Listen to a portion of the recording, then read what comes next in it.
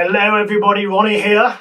And to finish our board game licensing bonanza fun week, we are here with Jack, who has been working with us on designing, refining and making perfect and beautiful and brilliant the upcoming Worms game. Thank you, Jack. Thanks for coming on. Thank you for having me. It's been a blast. Is it? So you did there. Nice. So we've been working on this quite some time, haven't we, Jack? Yeah, so it was around 4 years ago, I think, that we sort of started. Right, okay. Which hasn't been, constant work, but yeah, Team 17 came to you guys with a prototype. Yeah, and then we approached them and said, yeah, can we have the game, please? And they said, yeah. Funny you should say that. Here's one we've been prepared earlier. Yeah, and so it's a game that obviously the video game is sort of already quite turn-based and quite sort of ready to translate. Okay, yeah, almost more of a sort of translation job than a full-on sort of from the ground up design job. Yeah, and they've done a lot of that sort of that groundwork. Yeah, for us, there was a lot of cool stuff there. It was maybe a bit bitty. There was sort of tiny hexes, and everything was like quite large and sort of. To tell us about the big things. I mean, they came with the hex design, I think, which we liked. Yeah, so the 2D top-down hex design with the weapons cards being sort of your bazooka on a card. Yeah.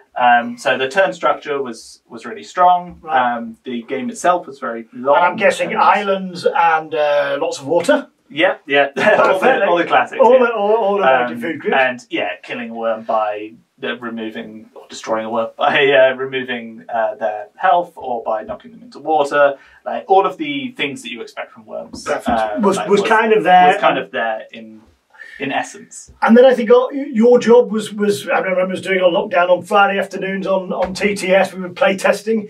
It was about refining it, speeding it up, making it more fun, more bangy, more wormsy.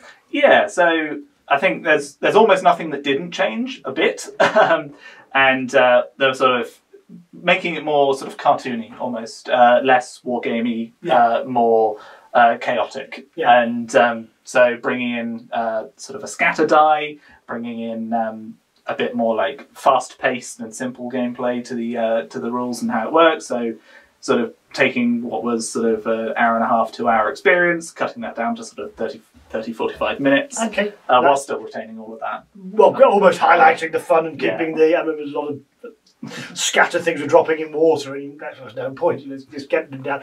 So where are we now? We've been play testing like crazy. So we went quiet at the end of kind of lockdown in January, came back, and we've been play testing the bejesus out of it over the last few weeks. We've had some excellent moments. Tell us about the top 3 bullet points of the game. Where is it? What makes it wormsy? What makes it fun? So the beating heart of the game is the weapons cards. So there's basically every weapon. There's everything you can imagine. There's the holy hand grenade. There's the sheep, the super sheep, concrete donkey, buffalo of lies. There we are. So they're all in. So we've got all the weapons, and gameplay is last worm standing. Pretty much. There is so there's quite a lot of at the end of the book. There's optional rules to tweak stuff.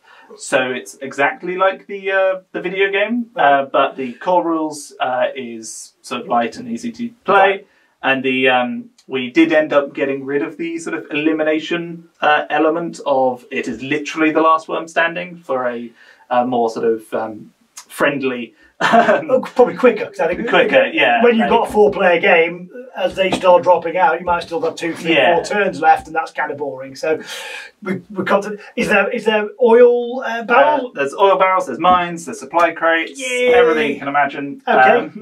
And craters and water is quite fun. So you set up the map as land tiles, but whenever you fire a bazooka or a grenade or anything that blasts, you put down a crater token. If there's 3 craters in a hex, it turns into a water tile, which so the terrain keeps changing. So exactly okay, brilliant. So I think there you are, ladies and gentlemen. I think you've heard the insights in from the game designer Jack here. We've been having lots of fun playing it. We've had holy hand grenades going off and always going wrong. I think Paul just threw it on his own head earlier today. Thought he'd won the game, killed all of his own worms, which is always great.